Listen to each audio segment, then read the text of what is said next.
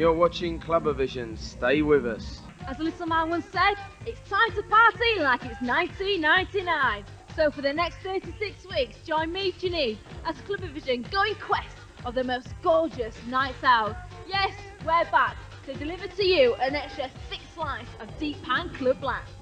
Tonight we light 3 candles in an Ultra Vegas birthday cake, chat to more DJs than you can shake a stick at, check Ministry Magazine's dance chart, and if that wasn't enough, head down to London's Twice as Nice. Yo, what's up? It's Van Helden. You're watching CLUBAVISION on ITV. New York, Paris, Sydney, Tokyo, Milton Keynes. Oh, the place has a reputation for being something of a Lego town. But MARC CARTER and Gary Smart are about to change all that with Ultra Vegas at the sumptuous Winter Gardens. Tonight they celebrate 3 years of glam slam clubbing with a soundtrack from Paul Oakenfold, Tall Paul, Danny Rampling, Jeremy Healy, Tough Jam. Oh, the list is endless. Viva Las Vegas!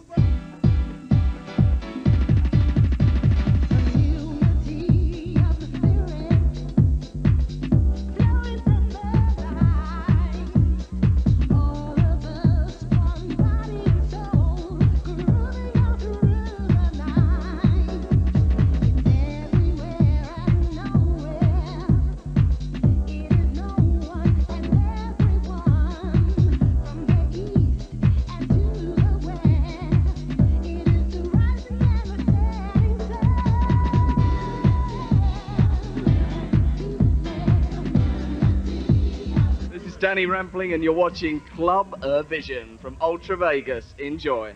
I'm sat with MARC CARTER, co-promoter of Ultra Vegas in Milton Keynes. Milton Keynes has got a bit of a reputation for being a bit of a car park. Do you think that's fair? It's unfair really because it's a growing city, it's a manufactured city, it's like 25 years old, it's got some nice things. Obviously the nicest thing is my complex, but it's been the brunt of everybody's jokes for many, many years, and this really needs to be turned around. So obviously us coming on here and saying how wonderful we are and saying how wonderful the town is and etc., gets the point across that we are not just a concrete city. Has it been quite hard then to get you to take off here? Not take off, but get the recognition that we deserve. If me and Gary put this night on anywhere else in the country, we would be, we were probably in the top 5 in the country, easily. But because we're in Milton Keynes, there is this thing where it's like, it's just frowned upon because it is in the middle of nowhere. But it's not. It's 50 miles away from London, 50 miles away from Birmingham. It's on the motorway. It's so accessible. We get them from everywhere, just as any big night would. Plymouth, Southampton, Scotland, Ireland, you name it, they come. Week to week, we hit a radius of sort of around 30 to 40 miles. It's hard for a weekly Saturday to be busy week in, week out. And we, at the moment, are doing that. I mean, every Saturday night in January, we were to capacity, so we're doing something right. The Winter Garden's quite a funky place. What do you think makes your night so special? We are very, very orientated towards the customer. They pay decent money to get into our establishment. Each and every Saturday night, we give them some of the finest DJs around. We give them high standards, ice cold beers. We just try and be the club around here. Do you think you're succeeding in that? At the moment we are, yes. We've worked very hard. Also the resident DJs, it's the guest DJs that have played, and it's the crowd. We have a wicked crowd, and you'll see that later on. They like listening to competent DJs. They aren't afraid to express themselves. They'll dress up, they'll look different, and they're not afraid to listen to sort of different music either. It's our 3rd birthday tonight. If we were doing something wrong, then we wouldn't be here.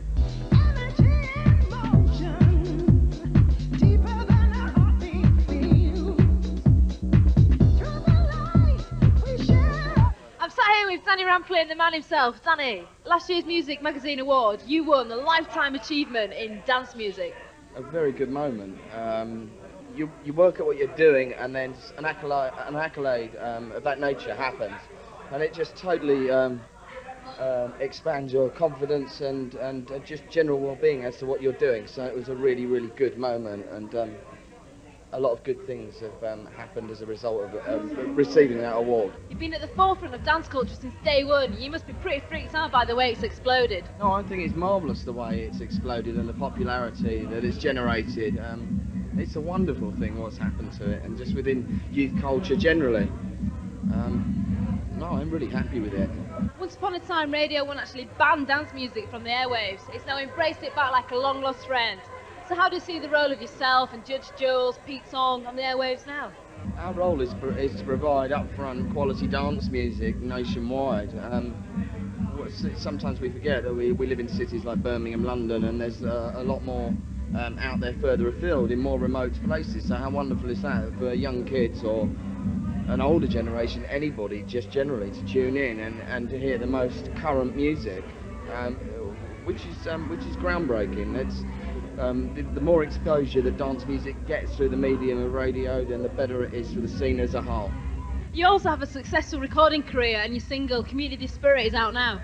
Tell us a bit about that.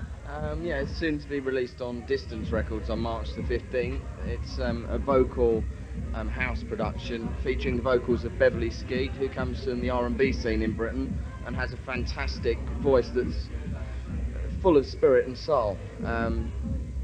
So the green light's on, and it's a field I want to progress more into the field of production. So now I feel the time is right, and it's all good. So you're boogieing away at the ultimate, most incredible Love Groove dance party ever. What's your DJ lineup? Who would you have playing? Oh God, there's about 20 different DJs. David Morales, Tony Humphries, Frankie Knuckles, Danny Tenaglia, Sean Campbell. Who else? Barley and Hella. Oh God, the list is endless. Paul Oakenfold. Probably about 100 DJs on an island for 5 days. What's your names? I'm Copper. And I'm Chili. I'm Simon. Robert. Tamsin. And Tracy. Yeah, I'm my sister. We're sisters. She's our friend.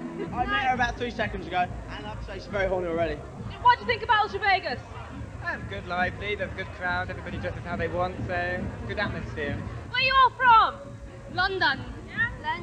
London. Yeah, it's huge, it's massive, it's great. My name's Alan. You got a boyfriend? No, I'm single. Have you pulled tonight then? No. Kind of. You are kind of. I think a very long-lasting relationship is on its way. We come from Birmingham. Live in Brighton. Bedford. I'm from Berwick-upon-Tweed. I'm from Toaster, just down the road. Gatecrusher is fantabulous. No, we're going on a big coach. There's 50 of us. Why have you come here tonight? Because it's fucking banging. Buzzing, absolutely buzzing. The night is so amazing, you would not believe it. The people are so friendly, you bump into one of them and they say, oh, sorry mate, it's like being back in the 1990s. It's amazing. Tonight I've had all my favourites there. I've got OAKENFOLD, HEALEY, Paul OAKENFOLD, Just Dude. Yeah, me too. The best tunes that ever made, the scenes, the stuff, the music that made this scene what it is nowadays. No, it's just Jules at the moment because he's fucking right on fire right at the moment. The music that he plays always gets me going, so. Anyone good looking, single? I'm here. Think you've lost your girlfriend? Oh, bugger. It's so huge. You just walk and you're on balconies and there's so much to see and the gardens and the trees, it's brilliant. We always dress like this, totally mad, totally outrageous. Okay, mad these two. Love this dress. Look at this dress. Woo! Can't show no tits, but there you go. Try. So far so good, I hope they're going to stay. Well, have you not spotted a bit of talent that you think, whoa, I want a bit of him? I would, but they're snogging someone else. Mega parties go on for me, you just travel all round. Sun Essential, Ministry of Sound, God's Kitchen. Ministry, Bagley's, Cross, Legends, Emporium, Brown. All I can say is bye, every clubber out there, every hardcore nutter, every junglist out there, have a wicked time, and all the best on Beeswax Emotions and Helter Skelter, Dreamscape, Slam and Vinyl, everybody, we're all there for you, we give you what is to be the true. Goodbye! See ya! Bye!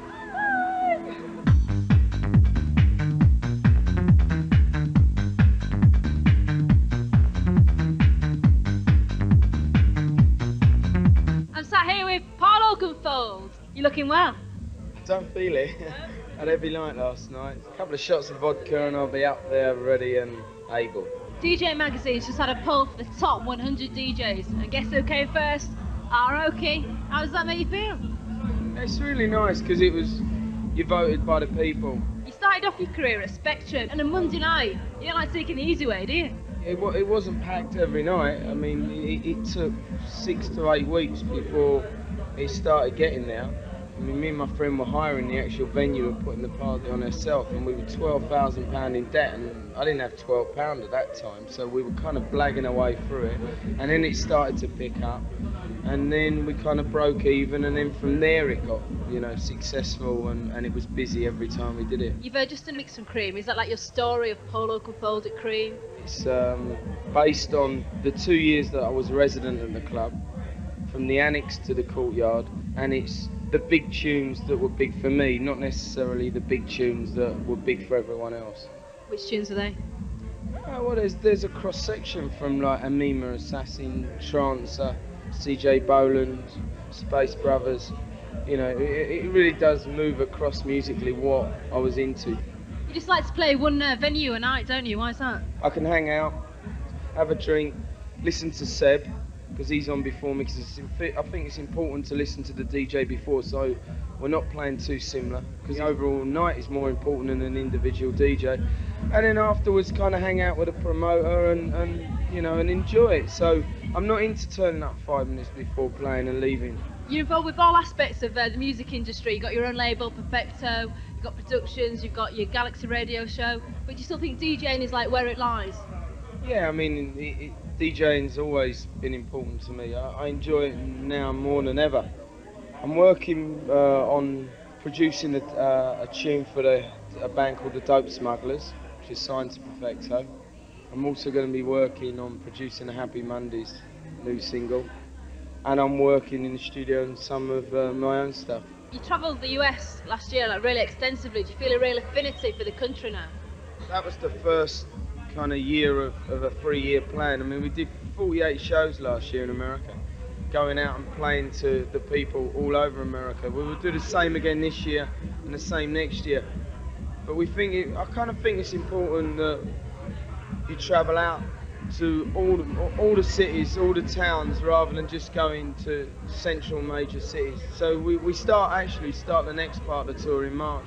Are you looking forward to that? I am actually. I love travelling. I'm really lucky with my job.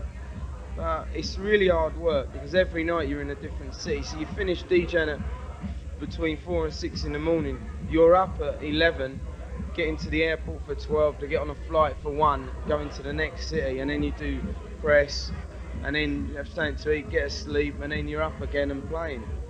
You toured with U2 on their enormous Zoo tour. The whole idea of me was to basically warm the crowd up ready for them. As a professional DJ and growing up on popular music, I'm into Nirvana. I'll buy Bob Marley or a hip hop record. So, as a concept, a musical concept, I was playing all kinds of music, which was the original Balearic kind of sound anyway. So I had those records and I was comfortable with doing that. And then I'd put the odd dance record here and there. How did they react to the dance records? A lot of people were dancing actually, I was surprised. Not banging their heads, I know. No, not throwing things at me.